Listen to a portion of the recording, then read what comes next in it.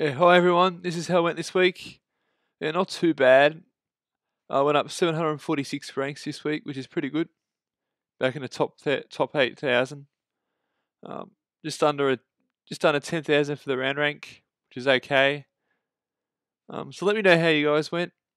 I'm interested to know.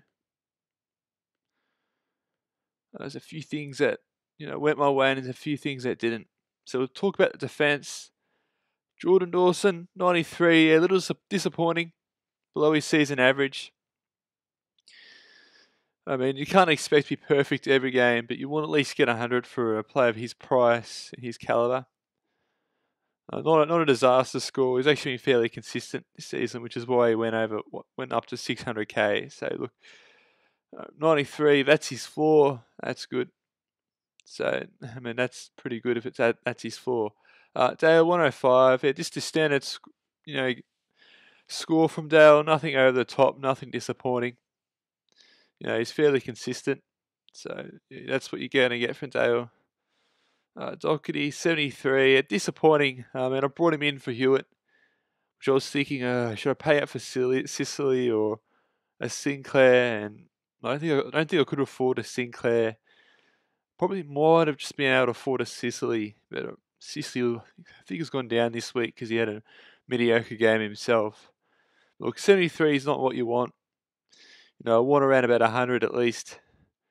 And just, Carlton won. I mean, a few of their other players played pretty well. Their other main players, like Walsh, Cripps played well, which is good. We'll talk about him in a minute. But, disappointing from Doherty. Hopefully he performs well. I think Saar perform well in the future. I think Saar took his kickings as well, which might have impacted his score. Hopefully, Doherty performs well for the final stretch. Otherwise, it's looking to it's going to be difficult to crack into that top 5,000. Jadon Short, 76, disappointing. He may have to go. Him and Cresp just been disappointing this second half of the season. Considering Collingwood won, I thought he might have scored a bit higher. He had an okay first half, but then dropped after that. So these two have been overall failed of a picks. If you trade them out at the buys, or even just before then, it would have been looking like a good option to do so. I should never have gotten Short. I got baited into that. I was quite confident with Cresp. Like, he had a decent season last year, but I think this season, I think Nick Dacos has impacted his scoring, his role a bit. I think did he win the best and fairest last season for Collingwood? I think he did, and he got 11 Brownlow votes, I'm pretty sure, as well. So, yeah, look, he had a great season last season. I don't think he's going to beat that again, to be honest. I could be wrong, though, and I probably won't be selecting him next year, same with Short. I was never really sold on him, but everyone picks him, same with Whitfield, and it's just, I'm not copying everyone again if I don't feel quite confident with it. Just not doing that again. It's just stuffed up my whole back line, and I'll pretty much, Uland, use him as a loophole to bring a Ware score, which again, he started off well, got like 50 at half time, and I thought he's going to get an 80 or 90, and at the end, this didn't quite go through with my defence. It's just been an absolute crap show. Only one play went over 100, and he only barely made it, Dale. So, yeah, I think him and Dawson got 90 as well. They're the only two that each went above 90, which is disappointing, and which is why my round rank wasn't higher. It would have been quite a fair bit higher if my defence showed up. And it's just really let me down all season, my defence. It's just, no good. But Tom Stewart, he'll come in next week for the finals, and hopefully I can come home strong and crack the top 5,000 with him coming into my side, because not a lot of people have him now, and those coaches who saved onto him hopefully will make it worth it. So look, I wanted to save trades, and I reckon it hopefully benefit me if a few of the other top defenders get injured, like a Sicily or a Sinclair that I don't own. If they can get injured, which I don't really, it's not really a nice thing to say, but it's the only way I can probably catch up. Now, in terms of the midfield, Oliver 96. Disappointing if you had him as a VC or captain score. I think he did okay in the first half, but he dropped off a bit in the second half, like quite a few of my players. And yeah, I'm glad I didn't pick the VC or captain option. I wasn't confident in at all because he just came off an injury. And look, he's playing against the Bulldogs, which, you know, for good midfield, are going to be tough to get points in the midfield. And I was right in the end. And yeah, look, it was one of those things I got right this week. And picking Laird 140, which was a second best option. Miller outscored him, but wasn't that much to be honest. And I took the right option again this week. Pretty happy again. We've got the captaincy score, the VC option, right the last couple of weeks. And Laird, he's just been phenomenal. In fact, he's almost the top scorer this season in terms of average anyway. Look, he's only just off Oliver. And Oliver's 710 and Laird's 686. So yeah, he's performed well this season. It's probably one of his best seasons, to be honest. Hopefully he can continue this form. His side's been a bit disappointing though, Adelaide. Miller, 157. Happy with that. Phenomenal job from Miller. Almost got Gold Coast over the line. They just faded out in the last quarter. But again, he's just been phenomenal for the Suns and really helped them grow the last few seasons. How contributed to their side.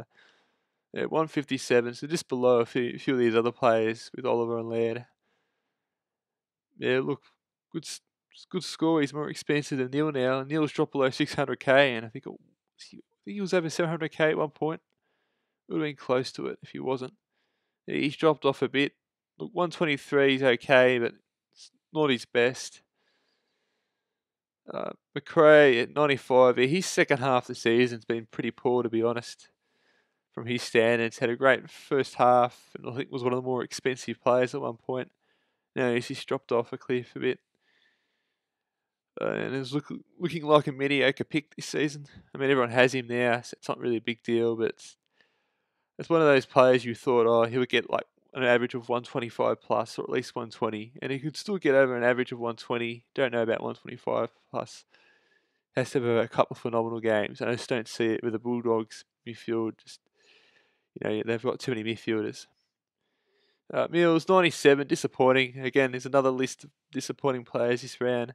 Failed to make the 100, which annoys me, because Sydney did win, but you know he didn't really get the large score that I was expecting from him. Considering they're playing Adelaide, I was expecting like minimum 120, and he failed to do that. So I'm not too sure with Mills. Depending on the fixture and how he goes, he's a bit of a roller coaster pick. He could get like 200, but then dish out like a 70. I think even a 62. I think he's got this season too at some point. So look, he's still a great player, but he's not as consistent as some of these other players up here, like a Rory Laird, for an example, which has probably been the most consistent midfielder. I would say he hasn't really put a foot wrong, hasn't scored a poor score like some of these other midfielders have. No, to be fair, I think slowing out too has helped Laird.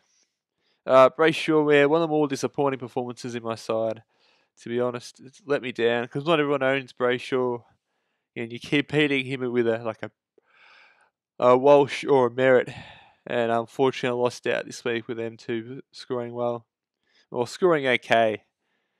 I think Merritt was looking to get a phenomenal score, 150 plus, before he dropped out a bit. He probably if Essendon won it, he probably got 150, but look. As in terms of Brayshaw, he had a great first half again and just fell off the cliff the second half. Sort of the opposite of McRae. McRae actually finished a bit stronger, but he had a crap first half. So it's a bit of a opposite sides with these two players here. Really, Brayshaw should have gotten 100, you know, at least considering the first half he had. So very frustrating. You get he's a young player, but I think Brayshaw too might impact his scoring too.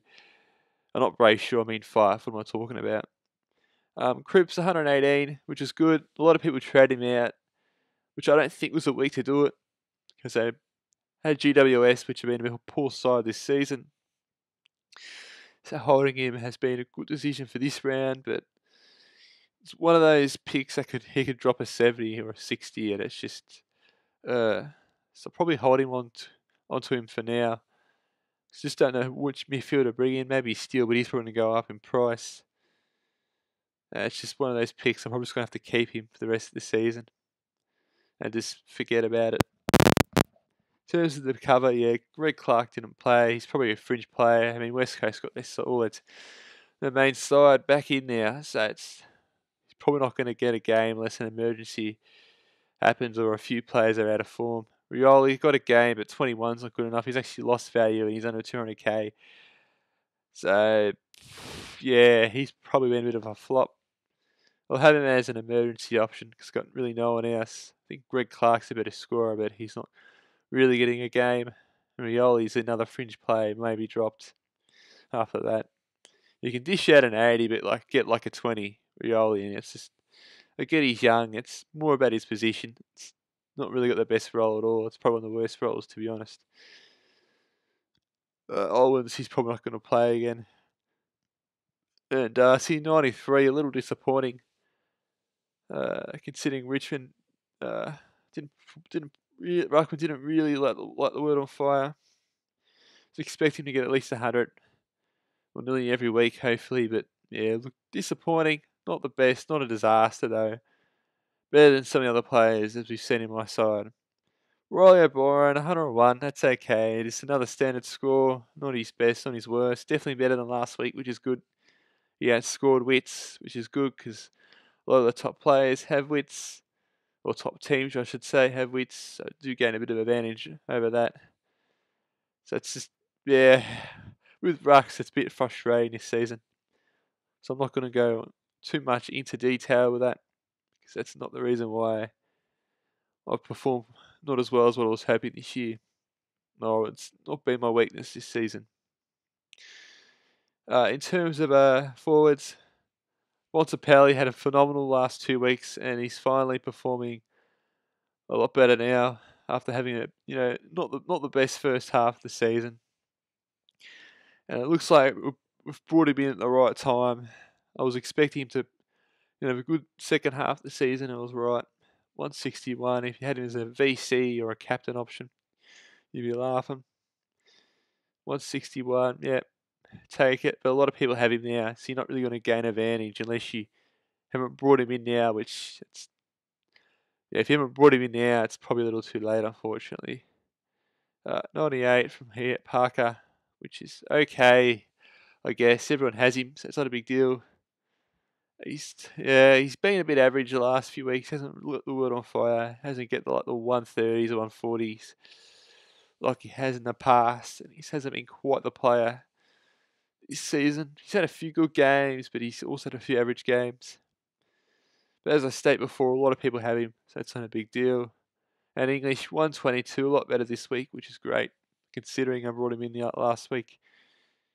And if you brought him in this week, that'd be great because you got him at a cheaper price, but now he's gone down to 520. So there's that for you. Will Brody, 95, a little disappointing, but like I said, a lot of the top players or top teams have him. Brody, it's not a big deal. I mean, 5's back in the team, so it may impact his scoring. And Heaney, 106. Been a bit better the last few weeks. And hopefully can perform well the next few weeks. Otherwise, I put Belly Smith as an option, but there's just too many Bulldogs players, and it's like, should I go with Smith? And you got what's his name, Liberatore. I just don't know. It might be my final trade if I was going to look into it, but I'm just going to hold for trades for a variety of reasons, like with Hewitt going out. It's just a lot of unexpected things. And in terms of the bench, 52 Curtis, that's okay. 280. She's like, 100k more than Rioli. Not too sure who's more owned, but Curtis has been an okay in terms of a backup option or a rookie option. He's done actually better than a few other highly talented rookies out there actually this season that were expected to do well. This week's not too bad. Look, I still went up the ranks. I'm not going to complain. Better than quite a few other sides, but it's just, players like bringing in Doherty and performing poorly is just not what I wanted. It's just my defence has just let me down this season. Other than probably bringing in Dawson, but I didn't start with him. I started with him instead of Whitfield. It should have worked my gut earlier on, and it would have saved me a bit. Even though Dawson did perform that well early on, he still would have been better than Whitfield. And not starting Hewitt originally, it just cost me dearly. And again, it's just a bit of luck. Sicily, I might even bring him in too, maybe in the last few rounds if no injuries happen. Because he's going to drop down in price. So that's all right. Just Sinclair just killed me a little bit. But Stewart comes back in, so look, I'll bring him in.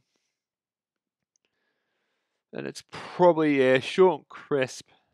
It's probably the ones I might most likely get rid of.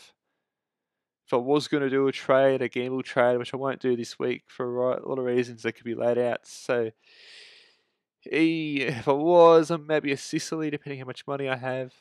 Since these two have gone down, it's a bit frustrating. And annoying. You probably want at least these Short and Crisp getting 100. In terms of the bench, 300k, I could probably even do it and bring him in, but we'll wait and see. I won't do it this round unless something chaotic happens with trades and with all the chaos that goes on this season. Anyway, thank you for watching. Leave a comment below on your performance this round, and thank you for watching.